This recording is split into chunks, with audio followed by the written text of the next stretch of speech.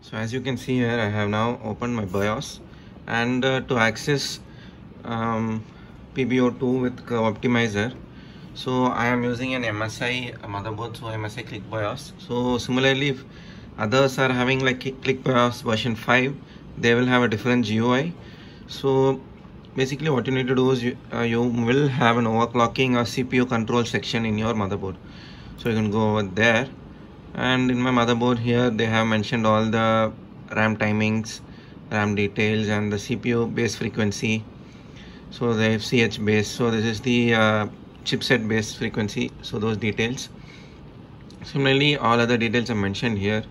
So to adjust the precision boost overdrive, what we need to go into is the advanced CPU configuration, AMD overclocking, and under precision boost overdrive default it would be set as auto.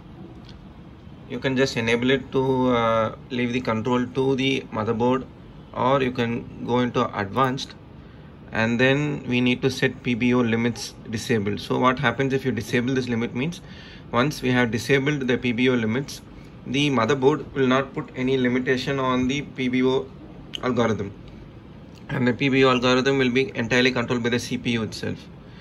And the precision boost override scalar can be auto, and boost override it can be disabled, because like we are not controlling it through here. So once we have applied the precision boost overdrive to advanced, you will get an option named as curve optimizer. So here we can adjust the voltage to frequency curve. So what I have done is I have selected all cores and selected the curve optimization sign as negative. So what happens here is, once we select negative, it is going to subtract the voltage for a particular frequency. So we can set it between 0 to 30, so that is around 0 to 150 millivolts. So here I have set it to the maximum value of 30, and now it will subtract 150 volts associated previously to the highest clock. So I will show you that logic with an line graph, so you can understand from that. So once you have done these changes, you can just go to save and edit, and then save changes and reboot. So now I am not doing any changes, so I will just discuss changes and reboot.